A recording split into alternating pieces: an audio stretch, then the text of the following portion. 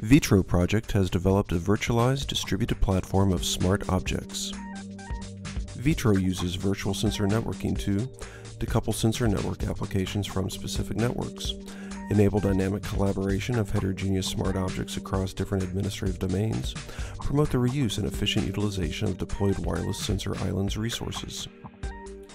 VITRO enables or significantly reduces the cost and complexity of smart city applications such as energy-efficient smart buildings, security in public spaces and buildings, city traffic management. Let's now see how VITRO translates into real life. VITRO utilizes a sensor and actuator infrastructure. In an office building, multiple heterogeneous light, temperature, and CO2 sensors coexist with windows and other actuators. Applications can transparently utilize the sensor islands, irrespective of the underlying technology. VITRO can fuse multiple sensors to compose a virtual sensor. For example, combining the readings from the power meter and the CO2 sensor, presence can be detected. Or, by transparently combining readings from multiple sensors, measurement accuracy can be increased. An important advantage of VITRO is that it federates disjointed sensor islands all over a city, enabling smart applications.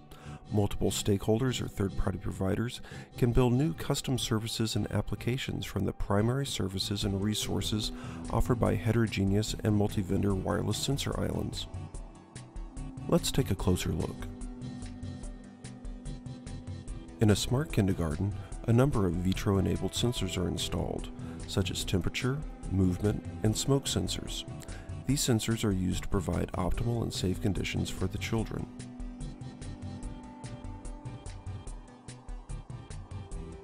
Additionally, energy, water flow, and water leak sensors aid cost and safety monitoring.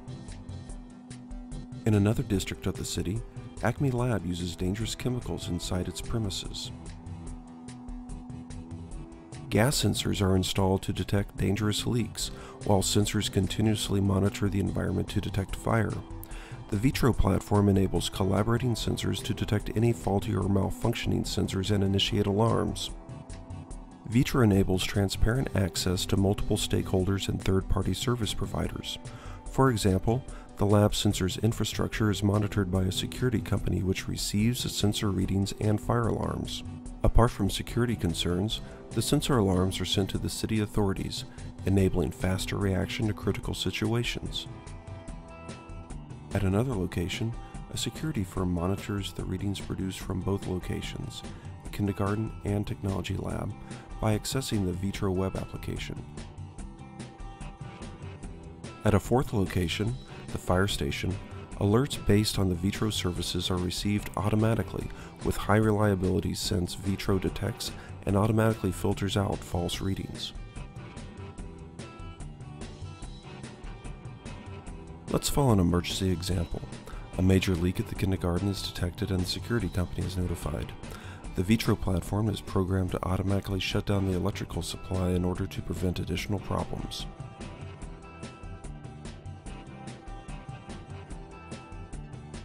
In the meantime, a fire breaks out at the chemical lab and the respective alert arrives immediately at the fire station.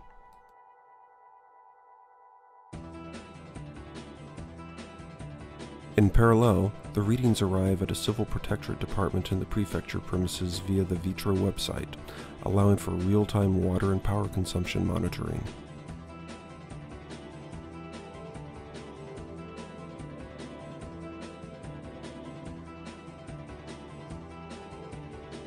In another location within the city, Georgia, on her way back home from her office, receives a notification about the accident at the kindergarten on her smartphone.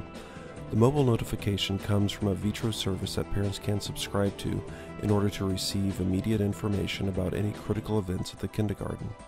She starts driving towards the kindergarten to pick up her son, and VITRO traffic sensors help her find the best route based on real-time information.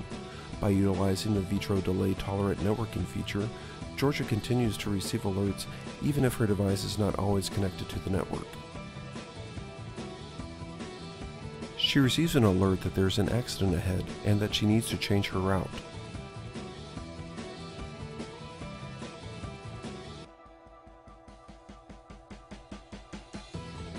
Alkis and Marios are waiting at the bus stop, but the bus seems to be delayed without any prior notice.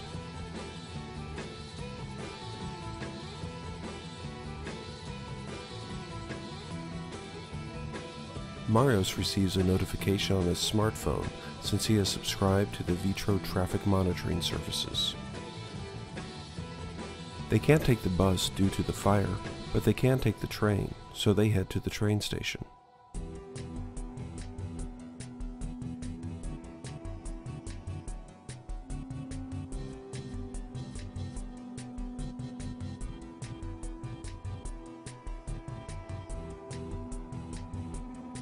Back at the kindergarten, Georgia arrives in time thanks to the real-time instructions provided by the VITRO traffic services, and together with her son, returns safely back home.